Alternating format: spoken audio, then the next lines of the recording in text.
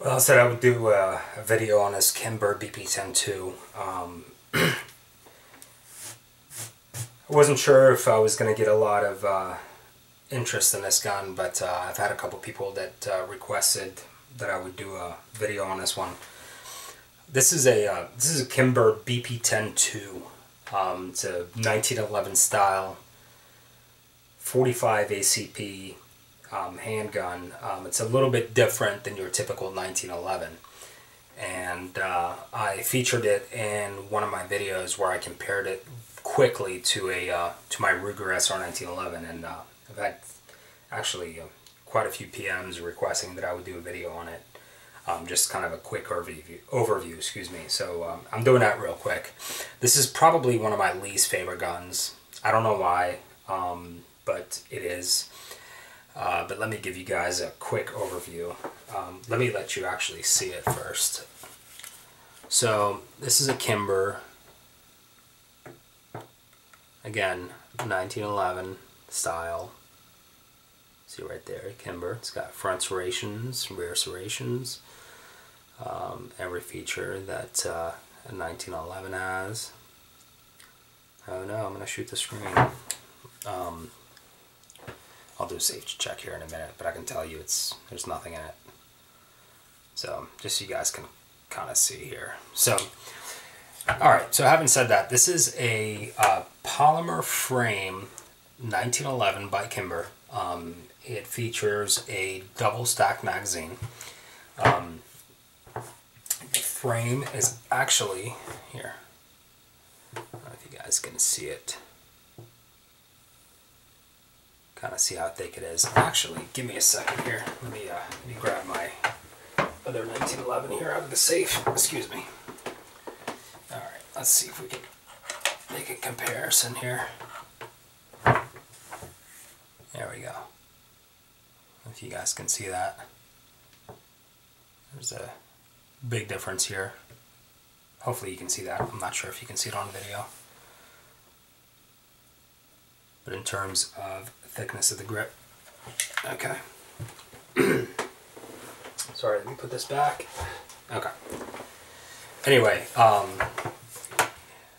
let me tell you the pros of this gun. The pros, obviously it's a 1911 style. It's a Kimber, you know, which are known to make great guns back in the day.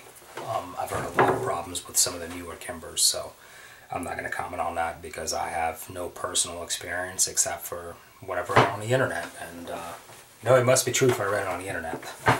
So anyway, the other pro to this is a polymer frame.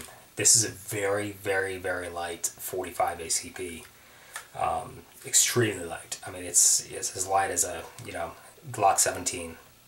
So definitely a just a, you know, great weight, easy to carry, very thin, as you can see.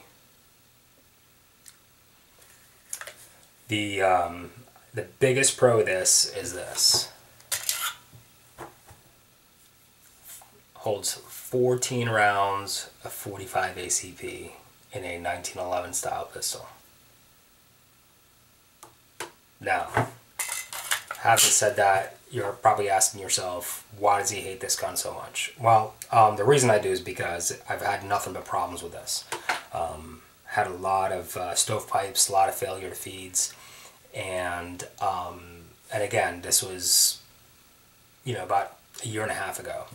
Took it to my gunsmith, and he did his magic. He worked his magic, and it now works flawlessly.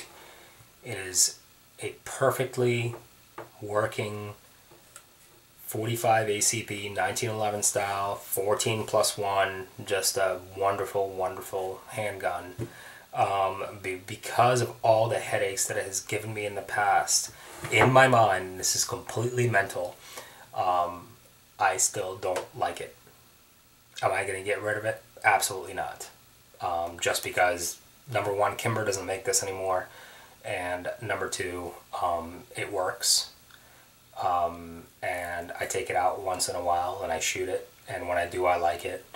But overall, if I had to get rid of one gun in my entire collection, this would be it. again, having said that, I'm not getting rid of it. But if I had to, for whatever reason, this would be the one I would get rid of. Just because of the headaches and the money it cost me to get this thing working, especially since Kimbers are pretty expensive to begin with. So anyway, that's pretty much it. It's just a quick overview. I mean, I'm not going to disassemble it. It disassembles the exact same way a regular 1911 does. You know, it doesn't, it's no different.